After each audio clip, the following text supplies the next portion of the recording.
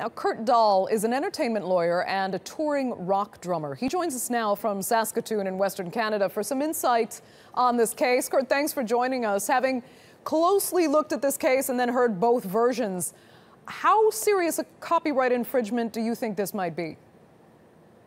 Well, there's definitely a case here. What the courts have to prove is that Led Zeppelin had access and that there's also substantial similarity between the two songs. Now, access seems to be proven as they tour together.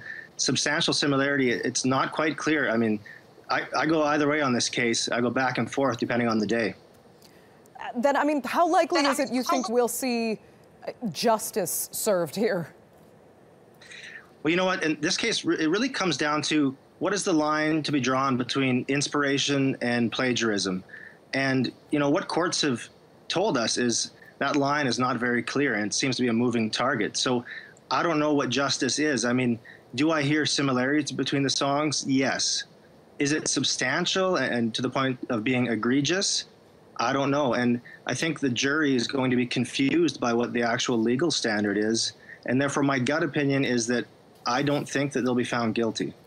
Wow. Okay. But I mean, their claim, especially in the realm that they say he was hired as a freelance musician to write these songs. That gives him no case whatsoever then, or as far as Spirit is concerned.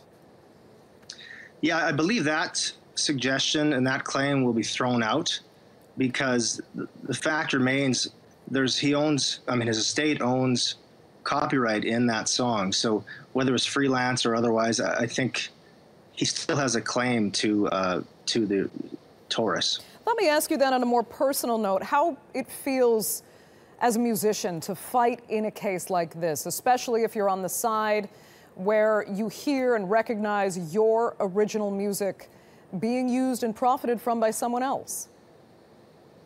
You know, I can only imagine what the Spirit guys are feeling in this. And you're right. I mean, when you write a song, it's like your baby, right? And it's walking around out there, and then some other band takes a part of it and makes reportedly $550 million off the song. But again, you know, all art comes from something, right? The whole argument that there's not even an original thought out there, right? We're influenced by the world around us. So, and if you look at all rock and roll especially, it's all based on the blues. Led Zeppelin, the Stones, Hendrix. I mean, they all borrowed from the blues, and I'm sure Spirit was no different. So I guess it's a fine line here. However the jury decides, it's going to have a major effect on these sort of claims going forward. Okay, Kurt Dahl, we'll leave it there. Thanks so much for that from Saskatoon, Canada. No problem. Thank you.